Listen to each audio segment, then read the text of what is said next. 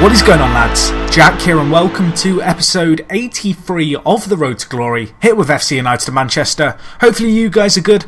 Last episode and the episode before, we played Barcelona in the Champions League. This episode I'm going to be covering the results since that Champions League tie, as well as casting an eye forward to today's game, which is against Tottenham Hotspur in the League Cup. So, first things first, quick look at the fixtures for you guys. Since the Barcelona game, our league form hasn't been great, and we actually got our first loss in I think it's almost 20 games. It was our first league loss against Reading, but we'll come on to that in a second. First things first, first result of this kind of sequence, 2-0 win against Tottenham Hotspur. Really good result.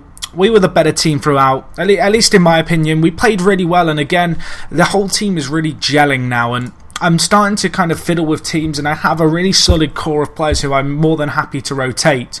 The problem with this rotation is that despite all my best efforts when it comes to rotating the squad, I still don't have the squad depth I really wish I did. You know, it would really help out, and you'll certainly see here, I mean, in our last 4 games we've not got a win. Just fitness really catching up on players, and the lack of it has been a problem. We got a 0-0 draw against Southampton, fairly standard stuff, 50-50 game. And following that up, second 0-0 draw in a row, which was against Sunderland. Probably a little bit lucky to even be in contention this game, but you can really see how the squad was struggling for fitness. A lot of players around the 70 condition mark, which isn't very good, coming towards the end of the game. On the back of this, we got our first defeat in a long time, as I mentioned. This game, we were 3-1 down after 10 minutes, and in fact, it was 1-1 after 3 minutes. It was a crazy first 10 minutes to the game, and we didn't really recover, if I'm honest. I mean, perhaps we should have got a point from the game.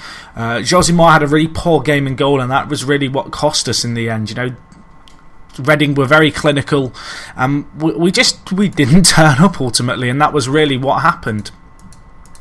And since then, the last game in this kind of sequence was against Galatasaray in the Champions League Group D.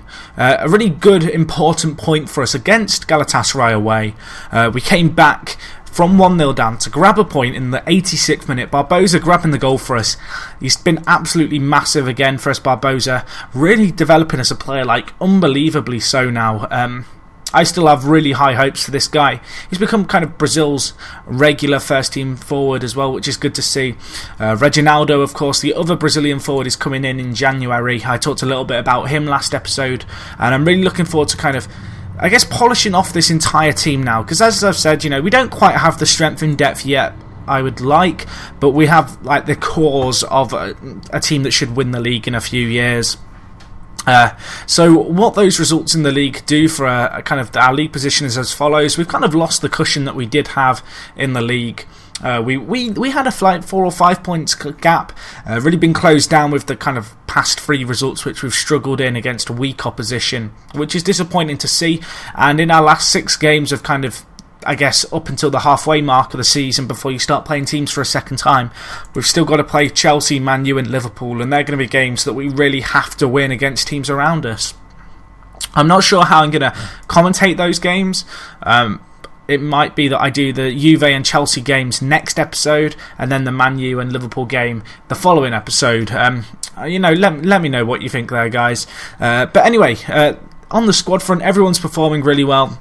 A little bit of injury news to tell you about. People are starting to get fit now, but Moyano's got back from injury. Semper's now back, although he's not match fit, so I'm not going to be playing him today. Although I'm gonna plonk him on the bench, and maybe he'll come on and do something for us. Same with Moyano. He's now on his way back from his injury, which is good to see. Zorak is playing really well. You know, he's had a good little start this season. He hasn't played loads of games, and obviously I paid £7 million for him. He was a little bit of a spur of the moment signing, and I've been trying to find a player for a club for this guy to go on loan to. Not had any success yet, but I don't know. He's got 5-star potential according to my assistant, so who knows? He might stick around for a while yet. But no, squad is looking really strong. Courtois has been a little bit disappointing this year. He's not been the first choice kind of midfielder this year, and Ike has really taken that spotlight from him, even though he's rated a worse player. Ike's just performed pretty well. I mean, he came in for £2.4 million, and he's done the job for us. Actually, looking at it, I am going to have to start with Semper just because I don't have an anchor man. Garfield Thompson is away on international duty, and Hamuche's out injured, and they're my two kind of backup rotation defensive midfielders. It's certainly been an area of the squad that's been suffering, has been the kind of defensive midfield area. I actually had Semper, Garfield Thompson, and Hamuche all out at the same time, which hurt us a lot. But anyway, let's get straight into today's game. We are playing Spurs, as I've already said. Going to be playing our standard 4-3-3 formation. Hopefully we can put in a good little shift here. This is the quarterfinals of the League Cup. We beat Spurs when we met them in the league earlier on this season 2-0. Hopefully the players can just do the exact same again here, and I have faith on them, kind of in them to do so. We'll see how we get on. Obviously, last 4 games have been pretty disappointing, all in all. And I want to see the team bounce back. A few players have come back from injury. Obviously, Samper is struggling for fitness, and so I've got to keep an eye on this game. But the squad, all in all, we've had a little bit of a break. Players have got their legs back, and I'm just hoping we can turn up today when it matters and, try and push for some domestic cup glory, because that's what I'm looking to achieve this year. I said that at the start of the season, I'd like to qualify for the Champions League again. Reach the knockout stage of the Champions League would be good, but have some domestic glory as well, either in the either in the FA Cup or the League Cup. We've not really ever gone on a cup run on this save, so it'd be nice to see. And as I say that, Spurs grab a goal after 20 minutes. This is not looking good. Disappointing start by the players. 20 minutes in, Spurs obviously a goal up now. Too much room for them on the left-hand side. Cruz able to get the ball in. Pablo just not challenging in the air, and the keeper caught out of position, which is, I don't know, tough to take. I might have to look to change the system a little bit here. Apparently we're giving up too many chances defending set pieces. So maybe I have to focus on my set piece training a little bit more. Although, to be fair, our back four is a... Wow, oh, God. Wow. I was about to say, as a whole, our back four's really kind of gelled now. Obviously, Glenn Stewart, Pablo, Benitez and Farias, the back four, been solid there for a few years, but that's really poor play, like unbelievably poor by our players. Just totally neglecting the ball in the centre. Poor back pass. Newland easily able to get the ball into the back of the net, and Tottenham are on the attack again. Wow, 3-0. I'm changing the system now. But it's a case of what do I change? Let's have a look at opposition tactics. Well, there you go. They're going just with a 4-4-2, it would seem. I've got to think here. I've got to think. I think I'm just going to go more attacking, but we'll hold back our defenders a little bit more. Got to go more attacking, and we need to be a lot more direct with the ball. Just got to get the ball forward, I guess.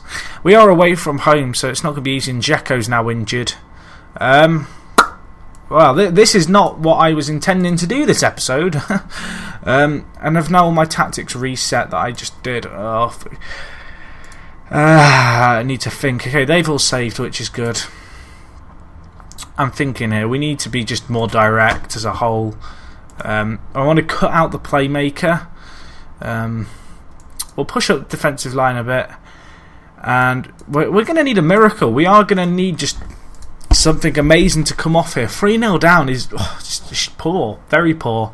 I'm throwing a kind of, I guess, throwing my hand.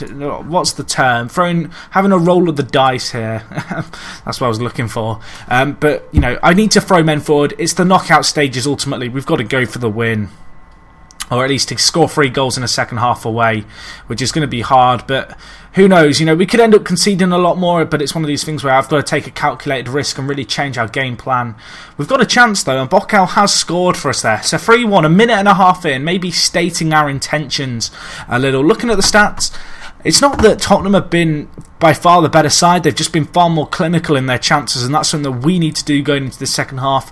Obviously, the addition of Moyano down the left-hand side has just come up trumps there. Obviously, Dzeko going off injured. But we are going to need to kind of throw on more attacking players the later that we get into this game. And 28 minutes, we need 2 goals. what to do. I'm going to chuck on Anike for Semper. Semper's struggling for fitness, and Courtois and Anike can push up. Both players are also centre mid, centre attacking mid players, so they can push up as well. I really just need to throw men forward now, and it's going to be a case of hoofing it up and hoping we maybe get a little bit lucky going into these last 10 minutes. I can't see it happening though, which is really disappointing to see. I mean, looking at the stats, it has been a 50-50 game. We've just not created enough clear-cut chances. And I'm a bit annoyed because I really wanted to win a cup this year, and we kind of put all our eggs into one basket, I suppose, with the FA Cup. We'll go with you were unlucky. Disappointing. I mean, going away to Tottenham is never going to be easy, and they really turned up on the day, to be honest. They came out the traps, 3 goals in 16 minutes for them, and from then it was always going to be an uphill battle. I forgot to mention, actually, and show you the Champions League table on the back of the 1-1 draw against Galatasaray. Obviously, the last game is against Juventus, which is going to be tough for us. I mean, looking at how the league stands, obviously Galatasaray and Barcelona meet on the last game of the season.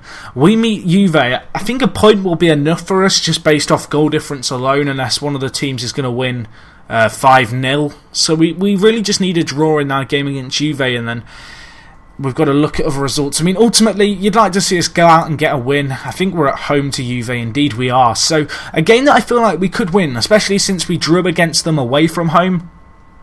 And then, obviously, there's the Chelsea game and the Manchester United and Liverpool games to look forward to as well. I don't know. That's disappointing. I'm sure you guys can feel my pain there. It's a little bit disappointing, but got to look at the league now. We need to up our form. In fact, I'm going to do a team meeting now, if I can do one. Talk to squad. We've had a bit of a blip, but it's important now that we come together. That's not a great kind of team talk thing, but a little bit of positivity. Who knows? It might make a difference. Disappointed. That's the general mood here. I was very optimistic at the start of the season, and I mean, we have to be realistic. We're still top of the league, but we're losing ground, and we are on just such a poor run of form. It's going to be essential that we can kind of boost that. Maybe the Champions League and the home game against Juventus offers us a chance to really bounce back. Going to be an interesting one, I suppose. Guys, thank you for watching as always. Pentagon Challenge will be up tomorrow. By the way, I am looking to bring out some more Football Manager tips and tricks series, so maybe if you've got any ideas for what you'd like to know, leave it down in the description. It's also a good way for me to know if you've watched till the end of the video. As always, if you've enjoyed it, cheeky like. Let's see if we can get 25 likes. That's not a big ask, but to be honest, I'm in a glum mood. Anything's going to make me happy. But no, really appreciate it as always, guys. Thank you for your support on my channel. I think I hit like 1,250 subs this weekend as well, which was awesome. So big ups to you. If you're new around here, hopefully you stick around and enjoy the content. And other than that, guys, it's me, Jack, and I'll talk to you guys in a bit. I'm out.